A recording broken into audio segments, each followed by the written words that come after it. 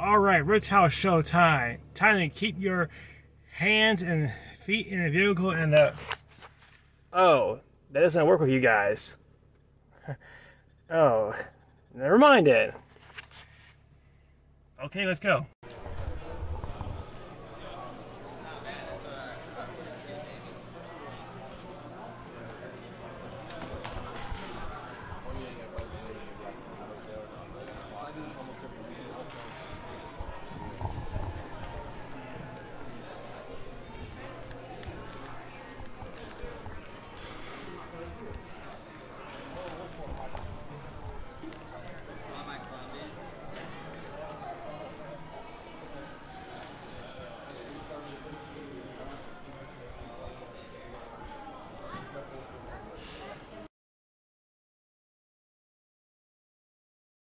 What's up, guys? Being Hunter over 12 events, and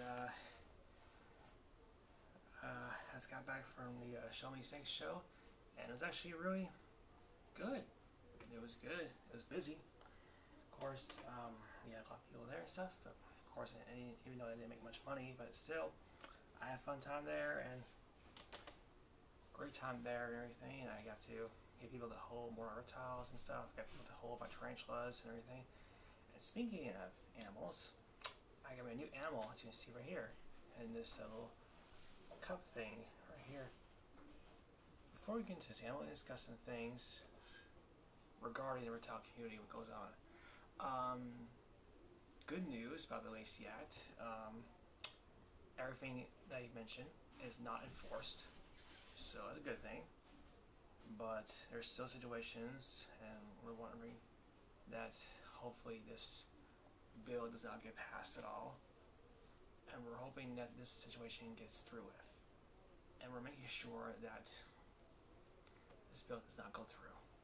We're still trying to make sure that this does not go through at all. But anyway, let's get this going. So I have a new animal right here, and this is a spider.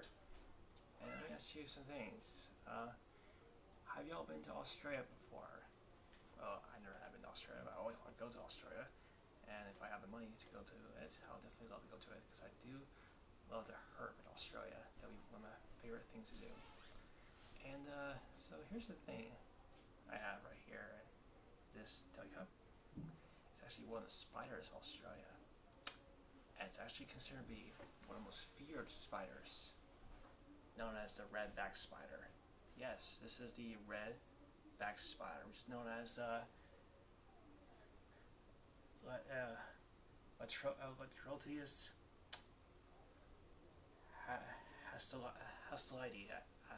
I know I'm butchering that name, but I'm really terrible at Latin names, so I'm really terrible at Latin names and stuff. I'm trying to read the name, but I can't read it. But anyway, I just bought this spider just yesterday, and it looks very identical to the black widow, and that's what redback spiders are. They're cousins of black widows. And speaking of black widow spiders, I do have a real black widow. I'll show you here.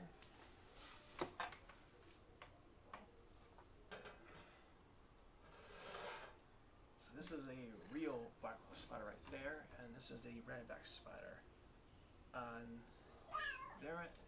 So in this next scene, we're going to show you side-by-side comparison and show you what the differences are when it comes to comparing black widow spiders.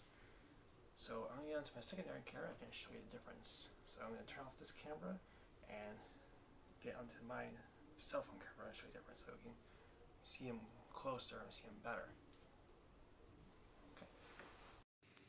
You see, this is the redback spider. Now here's how it gets its name, because it has the red back on its back. Yeah, and yes, this spider does have the hourglass, just like a black widow does. If I can get her to show me the hourglass. I can barely see. Yeah, I can see it right there. We can see it right there. The image is a little foggy, but yeah, that's how you can see the hourglass. Yeah, and these are pretty venomous spiders. These are a bit dangerous, but as long as you don't scare them too much, they won't bite you.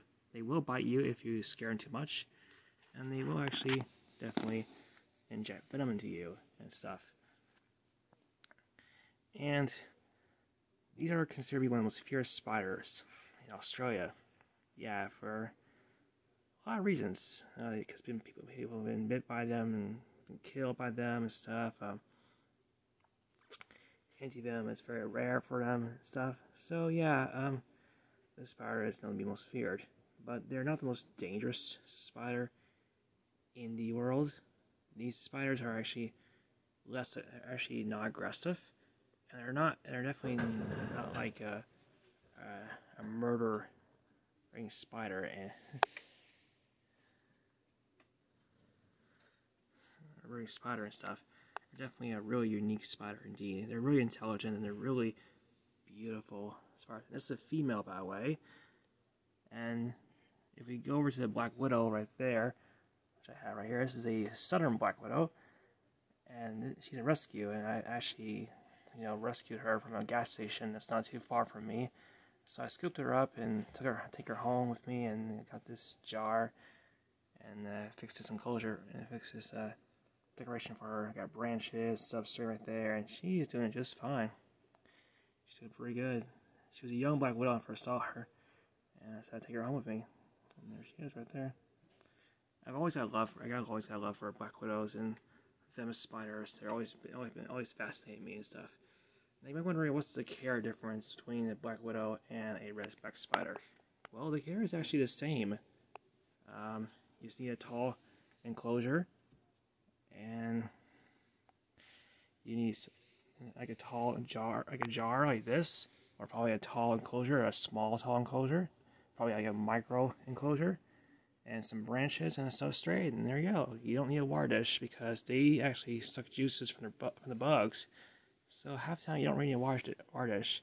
Whereas tarantulas, you probably do need a water dish because of humidity from all the molds and stuff. But for these spiders, you don't need to have any water dishes. They get molt on their own pretty well, just fine. Because as you can see, there's some molt skins in the black widow cage right there where she molted. I'm not sure when she's going to get ready to molt, but pretty sure she'll molt soon. Yeah, I just bought her. So yeah, and according to her admin, she is pretty thick. So she looks like she's already eaten like a week ago. So she's already full from her meal. Same thing with this black widow right here. So she'll be eating about a week. She'll only have a meal in a week. So that's a good thing about black widows. They don't eat too much. They only eat about like one large cricket for 2 weeks. Yeah, just feeding like one large cricket for 2 weeks, and that's about it. They're just fine. Now these spiders are known to eat other animals besides crickets and insects. They're known to eat snakes, and they're also known to eat mice too. They get stuck on their webs. And yes, I've seen images of redback spiders, killing snakes in their own web. Same thing with black widows, which is really unique. See how it goes. And you might be wondering which one is more lethal, the black widow or redback. I say drop for drop the redback. Now, I have read a lot about their bite, and from what I read, their bite, if you're a healthy adult, their bite is about the same as the black widow. You will definitely get vomiting, paralysis, and fever, and this is it's actually known as a neurotoxic venom. They have neurotoxic venom, and this spider right here is the most toxic I have in my collection. Definitely a little bit more toxic than the black widow I have right here, and definitely more toxic than the brown goose I also have as well. Yes, I have a brown goose too. I'll definitely show that eventually if I get a chance to. But anyway, my new spider. Yeah, I won't recommend anybody unless you are experienced with venomous spiders. If you want to keep one of these spiders yourself in your collection, I don't recommend you guys keeping them if you're a beginner. If you're a beginner, do not keep these, because these are venomous spiders and you should never keep them if you're a beginner. Because I've been working with these since I was 13 years old. These kind of spiders when I was 13 years old, and so far they're very easy to care for. But make sure you know what you're doing. Make sure you're very careful with these spiders, and make sure you're actually knowing what you're doing, and how their setup goes, and all that kind of stuff. Yeah, I've always been learning how to take care of black widows myself, and I've been self-taught about it. Self-taught when I'm working with them and everything. They're actually not that hard spiders to take care of. And so far, they're really unique spiders to work with. I love black widows, and I also love redback spiders. This is my first time seeing a redback spider. I've never seen a redback spider in person until I came across one at the Show Me Snakes show. So I was very excited to get me one. I finally got me something to compare to my black widow. Nice. And yeah, we got both cousins. One from Australia and one from America. Yeah. So yeah. You might be wondering, is this a captive-born or a wild-caught? This is a captive-born redback. That's right. In Australia, you cannot get wild-caughts. You only get captive-born animals from Australia. No wild-caughts, because it's illegal to get wild-caught animals from Australia. So yeah. And yeah, it's a really unique spider indeed. Really unique spider indeed. So that care again is that you just need an enclosure like this. Like this jar right here I got right here. Or probably a micro enclosure. Branches, substrate. And there you go. You don't need a water dish because they can suck the juices from the bugs. That's how they get hydrated. And they only can eat like one big bug for 2 weeks. That's how much you should feed them only. And stuff. To clean their cage, you have to be extremely careful. If you do plan to clean their cage, I would suggest you actually use some forceps to get all this stuff out. Just do some spot cleaning. There's not much to clean up because since black widows and redback spiders poop is actually very little. The only thing you need to clean up is the dead crickets and dead carcasses you see in their cages, and probably the molts you can try to get from the cages as well. And make sure you don't disturb the web too much so they won't like climb up the jars to escape. Because these spiders are pretty fast to climb their webs. They are definitely expert climbers, so be sure to be careful when you're cleaning the cage. Stuff. Other than that, these spiders are very easy to care for, but always be cautious with these spiders. Make sure you be cautious. So like I said, the care is like having these jars right here, or probably a micro enclosure with some branches and substrate, no water dish. There you go. So yeah, and temperature will be room temperature. It's good for them. Room temperature is actually good for you if you keep your room temperatures around like I would say in the mid 70s. That'll be good. Just don't keep your room temperature too cold. If you keep your room temperature too cold, then it'll probably die quicker. And that won't be good. Now, redback spiders, how long do they live? Well, since it's a captive born, she might live longer than this one because this is a wild caught black widow I got right here. Wild caught black widows, they live up to about 4 to 5 years in captivity.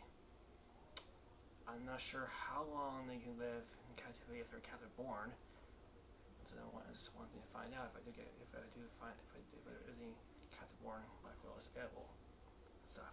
But so far, I've never seen captive born ones available for black widows. But I got me a captive born redback, and I'm pretty sure she'll live for a long time. And stuff. Yeah. I also should mention this: when black widows are immature, they're a different color. They're actually have that white line over their red spots, and they start to lose their pattern after they mature into adult. So yeah, and yeah, both my black widow and my redback are both adults now. They're both adults, and so they've already lost their patterns already. So looking at them and stuff. And you might be wondering, how do I know this is a southern black widow? In America, we have 4 different types of black widows. We have a northern black widow. We also have a southern black widow. We have an eastern black widow, and we also have a western black widow. The western black widow, they are actually a little bit bigger, and they actually have a split down hourglass. They have an hourglass that's like breaking apart. And this is a southern black widow. Southern black has like a full hourglass. You can see this stuff, and they also have the red, also have a little bit of red spots on their back. And that's what they have. So a northern black widow, they got thicker legs, and they're a little bit more bulkier than regular black widows. That's a northern black widow. And an eastern black widow, they're actually the same as the other black widows that I mentioned before, but the difference between the two is that they're actually fully black, no red spots. They're actually fully black, and they still have red hourglass on their belly, but they are fully black. This one, this red one right here, I can see the little red. I can see a little red on the bottom. Yeah, she's got a little red on the bottom, so that's a southern black widow. Southern black widows still have a little red on the bottom, so I can tell it's a southern black widow right there. And this is a redback. Yeah, I can tell the redback is it. So redbacks, they have like a dorsal stripe, dorsal red stripe. That's how you can tell it's a redback spider. So yeah. Anyway, guys, I'm Hunter I Reptile Fest. Thanks for watching. And if you ever want to see more videos about her, let me know in the comment box below. I might do more videos of her and tell you what it's like to have a redback spider. Anyway, guys, you guys are alright. Thanks for watching Reptile Fence, and I will see you guys later. Bye.